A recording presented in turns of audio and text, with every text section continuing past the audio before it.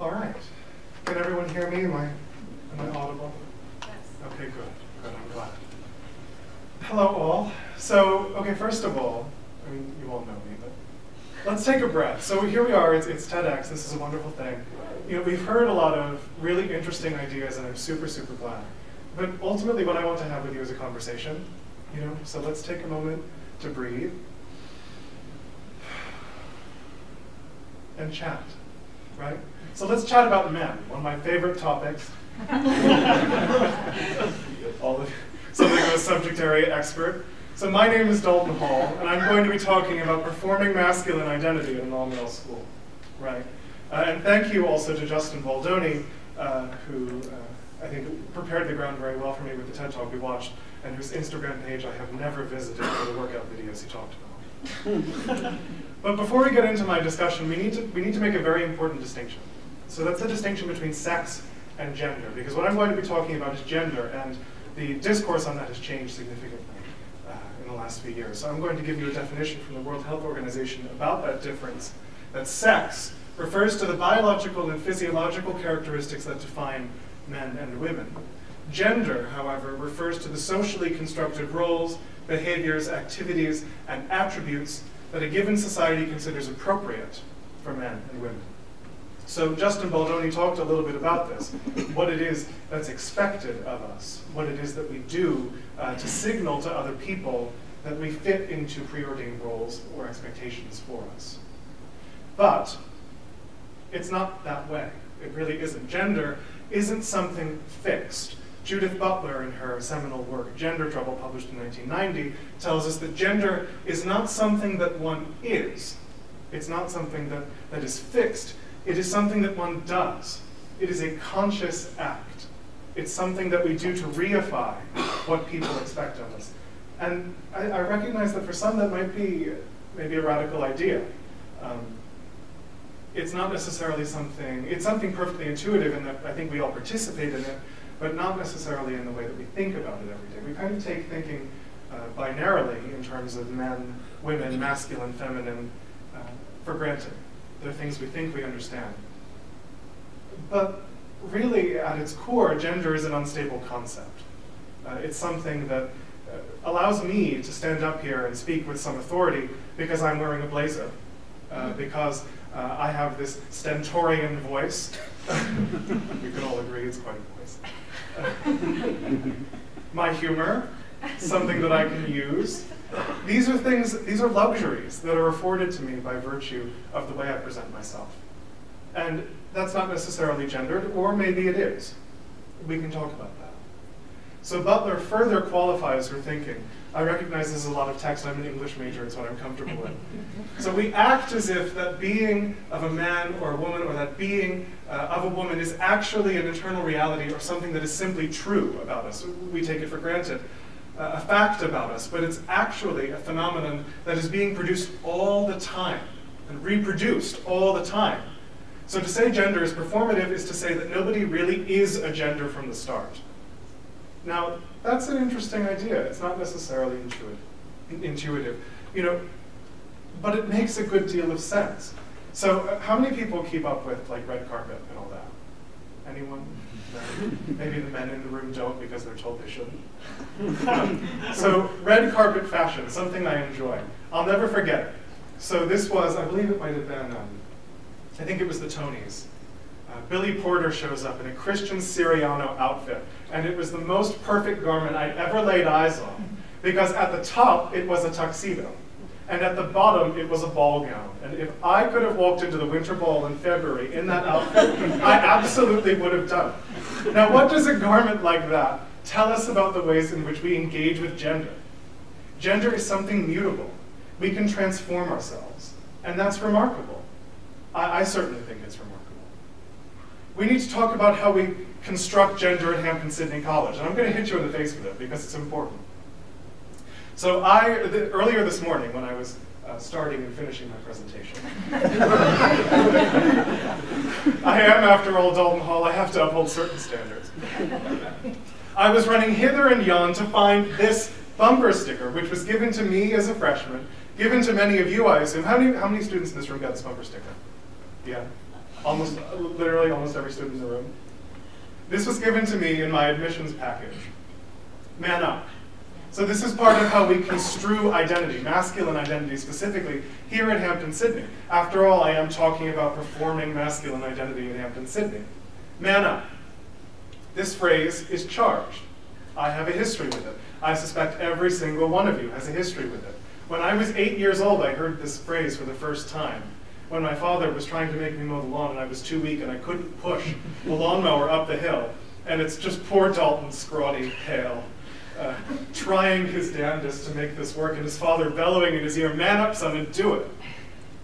I get this in my admissions package, and it's one of my first impressions of Hampden Sydney. So think about what this means. And I don't even need to necessarily tell you. Search within yourselves as well. What does man up mean to you? It means many of the things that Justin Baldoni was saying. So we can't feel things. We aren't allowed to be weak. We aren't allowed to be vulnerable. God forbid we were vulnerable. We aren't allowed to engage with our male friends in certain ways, or in ways that would allow us not to be looked askance at. And so many other things. I mean, I could go on. Man up.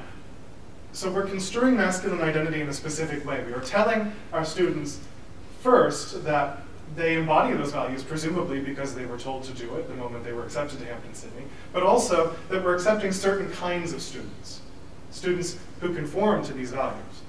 Now, I had to run hither and yon to find this, because until very recently, this was very commonplace.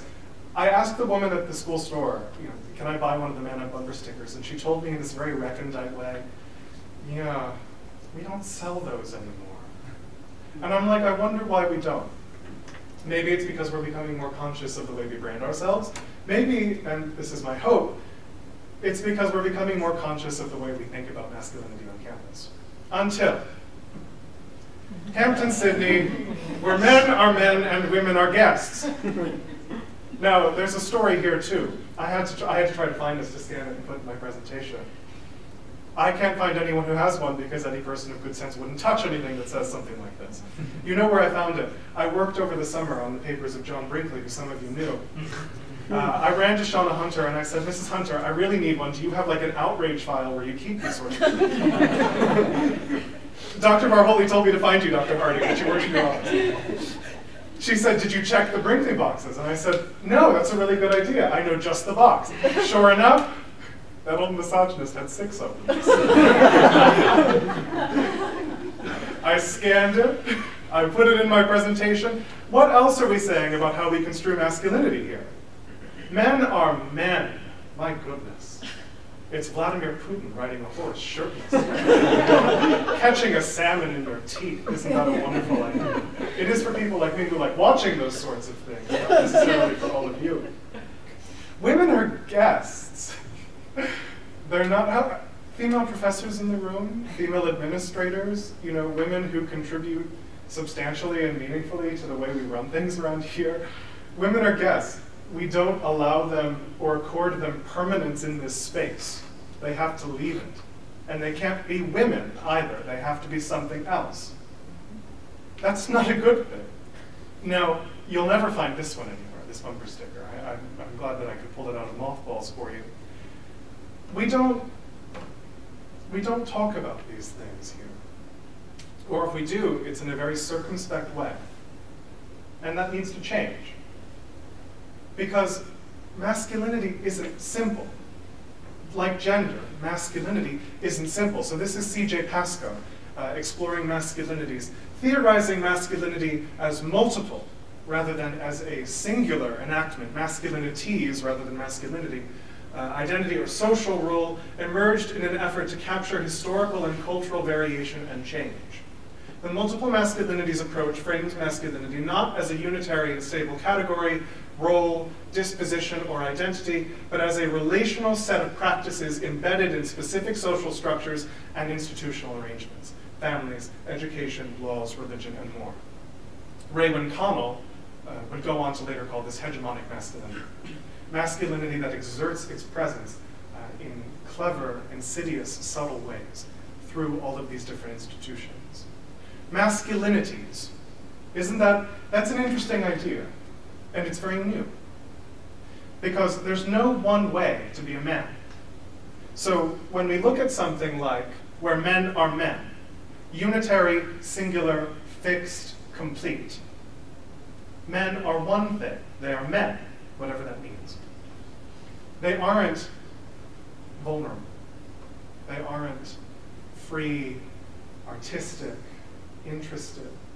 They're confined. And that, to touch on something that Dr. Iron said earlier, I think is anathema to education. It provides us a semblance of tranquility. But the tranquility is earned only through essentializing, and that isn't right. So let me give you an example. Just today, so I got up early to go to the Wellness Center. I needed to speak with Dr. Corbett about my antidepressants. I got up early, and I was having a wonderful morning, because that's what adults do. They get up early. And I could do all these wonderful things. I had breakfast for the first time in forever. I got to say hello to Mark Fears, who rings the bell. You know, I was having a good morning. So I go down and I get my breakfast, and I sit and I have a quiet breakfast. And I say, you know, I'm in such a good mood, I'm going to spread this good mood. I'm going to grab an apple and bring it to a friend of mine. So I grab this apple, and I go to his place, which is just on the street from mine. I knock on the door, he doesn't answer, so I go in, because why wouldn't I? My friend is asleep in bed, tucked up to the chin, tranquil as all being. I lay the apple on his desk, go on my merry way, and text him, hey, left an apple on your desk. He texts me later, and he says, thank you for the apple. Never do that again. Should I have walked into a sleeping man's room? Maybe not. What he wouldn't tell me, though, was why it bothered him. Because I asked. Because this is a friend in whom I have confided, and who has confided in me the darkest, most shameful secrets of our souls. You know, we have been very vulnerable in front of one another. But what is it about physical vulnerability, the fact that he was lying prone in bed, that made him worry that, I don't know, somehow I was going to exert myself in some way? I don't know. Physical vulnerability somehow is what tipped him off. Even though we had been vulnerable in a real way, in a constant way, in a very wonderful, freeing, liberating, fascinating, fabulous way. So many times before. He's trapped in this kind of thinking, but he won't admit it, because why would he? If we admit problems exist, first we admit that something's broken, and then we take the responsibility on to say we're going to fix them. And that's a tough responsibility to bear, I think, for some people. How do we fix the problem of a unitary masculinity at Hampden-Sydney College? That's been the question I've been trying to answer for 4 years here, and I've got 2 weeks left, and I'm no closer to an answer than I was when I first came in. But I have been able to observe fascinating, wonderful things over my 4 years. I've seen masculinity come into question, the idea of a singular masculinity, that is. I've seen something akin to an embrasure of masculinities, but not in any institutional way. I've seen it on the ground, among my set of students, the people that I hang around with, the people that I observe, people I enjoy observing, I suppose. And I'll give you another example before I move on to my next quotation. This was just this past Saturday. I was one of a group of students that went to Lynchburg's Hill City Pride, which was wonderful. And students who were with me were able to express themselves in ways that they couldn't otherwise do on campus. They stepped into an alternate masculinity, a masculinity qualified by gayness. You know, so we heard the term gay shit thrown around in our pre-recorded TED Talk. I hoped we might be able to talk about gay shit because I love it. But they were able to tap into a masculinity that was truer to them, and they could express themselves in a more meaningful way. And they expressed it physically. I mean, they were looser, they were smiling more, and that's wonderful. But they can't do that here. That evening, we had an LGBT comedian come to campus, which was wonderful. I wish many more of you could have been there to enjoy it with us. Students who had come out to me but weren't out openly were there to experience a queer space, to experience a space where they could explore their masculinity as it existed alongside their homosexuality in a more meaningful, substantive way. And they took something out of it. It was amazing. They could laugh and be free. and engage with gay ideas. Like, isn't that crazy? Like, gay ideas at Hampden Sydney? They could do this. And it meant something to them. And it meant something to me, too, because I've seen them come so far, and they can do this, but only in certain spaces. You know, and that's a strange thing to me, because we're not quite there yet at Hampden Sydney. We can't quite admit that the Hampden Sydney man, an ideal to which I admit I've held myself for 4 years, is a unitary, monolithic, and fundamentally exclusionary ideal. It's one that values certain things over others such that that which is not is unwelcome. That's unacceptable. Raymond Connell. To recognize more than one kind of masculinity is only a first step. We have to examine the relations between them, and that is what I have described. Students in different spaces with different people, exploring themselves in different ways. This relationship, not only the relationship one has to one's own identity, but the ways in which that identity is expressed in the public sphere in a meaningful, substantive, real, authentic way. That's important, because we're talking about identity, and if identity is performative, then it's something that's active. We consciously maintain identity, and we can choose to subvert it. Billy Porter does that with his fabulous combination tux and ball gown. I do that with my folding fan, which I did not bring with me out of respect for this hallowed institution. But I was willing to slip a few gay jokes in under the sauce. And all of you do that too, whether or not you're even aware of it. You are conscious of it, and yet unconscious. Here we are now, in this space. I've been talking at you. You've had these ideas thrown at you, and hopefully, I think, in a palatable way. Let's drop the act, at least among each other, right? Because now we're friends. I believe it. I like all of you. I hope you like me too. I have to be liked. It's compulsion. Here we are. So let's do something with this space. And if we can't in the time we have left, because we don't have much time, I wonder if we might be able to take a little bit of this space with us, to use it and shape it and spread it out, such that our classrooms, dorm rooms, locker rooms become places where we can explore ourselves in meaningful ways. And to do that, I think changes everything. It allows us to be more fully who we are. And that's fabulous. You know, I love who I am. I'm a pretty cool guy. I hope you all think I'm cool too. You have to think I'm cool. It's compulsion. Wondering how much mileage I can get out of that joke. I want you to have that same security. I want all of our students to have that same security, and they can. But they have to shirk off this ridiculous, confining conception of masculinity as something they're expected to do here. They should be expected to do nothing more than exactly what they're comfortable with. If we can do that, our environment becomes richer. Our classrooms become even more fearless. Our locker rooms become places, perhaps, for sexual exploration. Imagine that. Our dorm rooms become places of conversation. And those conversations aren't even verbal. Interesting. Interesting, so I think. So I'll leave you with a quote from James Baldwin, and believe me, it's no mistake that the last words you're going to read are from a queer man of color. We, with love, shall force, I don't know if I like the verb, shall force our brothers to see themselves as they are, to cease fleeing from reality and begin to change it. Because, hello, this is the reality. Gender, as we understand it, is changing. Masculinities, as we understand them, are changing. They're becoming more inclusive. They're becoming welcoming spaces, spaces of exploration. We have an imperative as individuals, but also, absolutely, as an institution, to engage with these ideas critically, to see them in practice in our classrooms, dorm rooms, elsewhere. And I hope that if I've left you with nothing else, I've left you with a few choice words from James Baldwin. Thank you.